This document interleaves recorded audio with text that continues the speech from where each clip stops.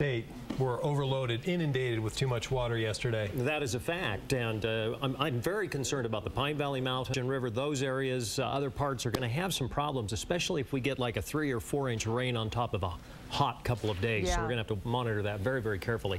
No problem this morning with any runoff. It was all about snow this morning. Yes, were you up early enough to see it? Did you have to drive in it?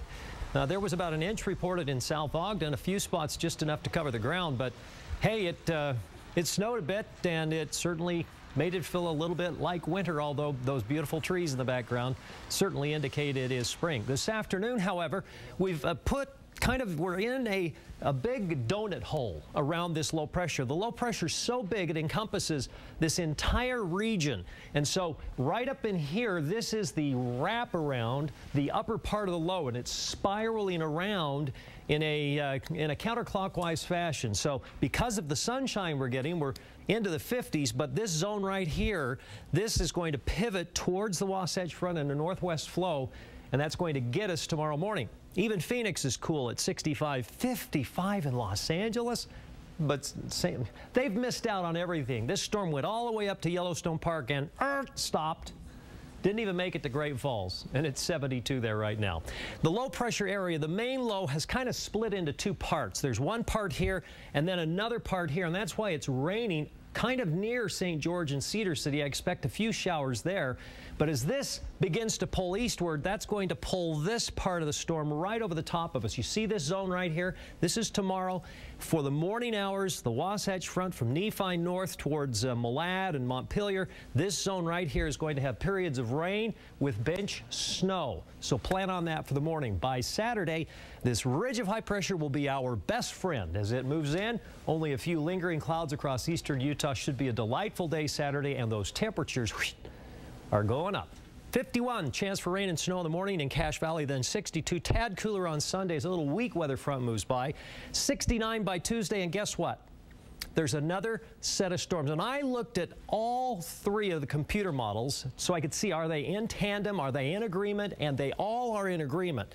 Beginning Wednesday, Thursday, and Friday of the end of the week, we're going to do it all over again. We're going to have some more storminess. So look at the Wasatch back. 44 and a chance for snow. There'll be several inches of snow in the mountains of northern Utah, even a few very light showers around Price. You're up to 71 on Tuesday, and then a chance for some thunderstorms Wednesday and Thursday.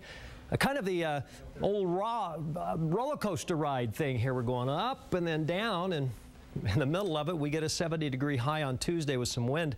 Back to the 50s with a chance for showers, even a mix of rain and snow by Thursday in the Uinta Basin. So definitely going to be kind of a wild and crazy week. 56, a chance for a few showers around Cedar City, then all the way up to 76, 77, then dropping it back into the 60s. For the southeastern part of the state, including Moab and Arches, Cedar City, chance for those showers and wind on Tuesday, and 50s for Wednesday and Thursday. 51, though, for your high tomorrow, and a lot of dark clouds out there. St. George, you're going to like this. Cool day for us tomorrow. Sunshine, though, up to 84 on Monday. Tuesday, a bit windy, 83. And then Wednesday and Thursday, a few showers and a few thunderstorms as that next series of storms moves in. It looks like we're kind of on a 7-day cycle now. The storms are moving in about one every 7 days. They linger for 2 or 3 days. So we're in the last part of this storm tomorrow morning. Chance for rain and high bench snow. 52 the high. Afternoon showers. 64 Saturday, 61 Sunday, 67 Monday, 71 Tuesday. The wind, and then we do it all over again. This is like deja vu because it started on Wednesday this week and then went Thursday, Friday. So yeah. There were a lot of flakes coming down this morning. It was a big surprise for What time was that at about? Right around 8, 9.